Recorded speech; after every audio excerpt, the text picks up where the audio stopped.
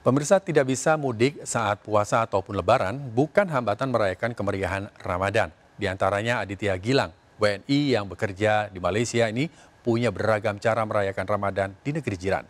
Berikut kisah lengkapnya dalam spesial program Ramadan, Puasa di Rantau.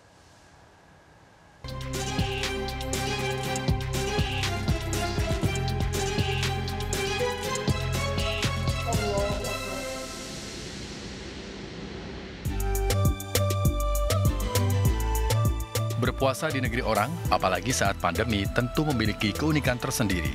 Kali ini saya akan sedikit berbagi kisah serunya merayakan Ramadan di negeri jiran. Sebagai WNI, saya merasa beruntung tinggal di Malaysia. Kultur budaya tak jauh berbeda, di sini pun mayoritas Muslim, sehingga nuansa Ramadan tetap kental terasa.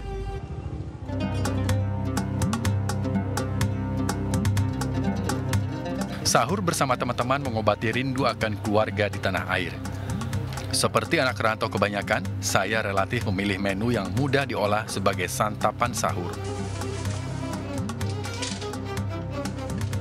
Nah, hari ini saya sahur dengan menu roti canai, yang dalam bahasa Melayu artinya roti dari adonan yang digulung. Memasuki waktu sahur, biasanya saya mengundang teman-teman yang juga tinggal di gedung yang sama untuk menikmati sahur bersama. Dan untuk malam ini kita punya roti canai, salah satu makanan khas dari Malaysia. Simple, praktis, hanya perlu dihangatkan. Kita beli sebelum waktu tidur tadi.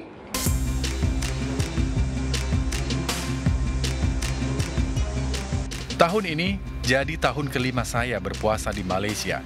2 tahun ini, kemeriahan Ramadan di Malaysia dihadapkan pada beragam batasan dan aturan. Seperti ketatnya sistem tracing pengunjung mal atau restoran dan larangan berpergian antar provinsi.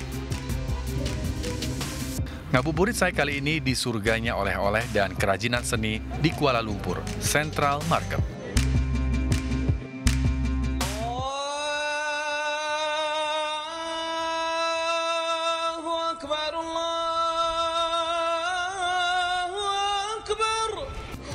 Waktu berbuka tiba, tak bisa kembali ke Indonesia membuat kami rindu masakan khas kampung halaman.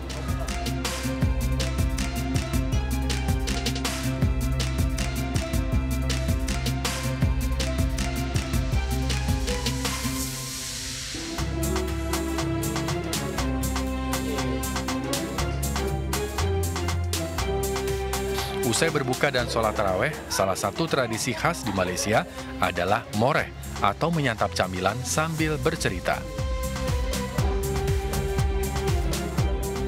Moreh saya kali ini dengan es krim dan lekor.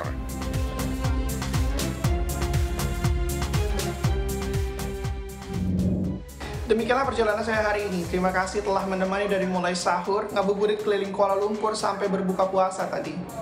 Salam rindu dan salam hangat untuk semua kerabat dan keluarga yang ada di tanah air. Selamat menjalankan ibadah puasa bagi yang merayakan. Dan saya Aditya Gilang pertama melaporkan dari Kuala Lumpur untuk RCTI.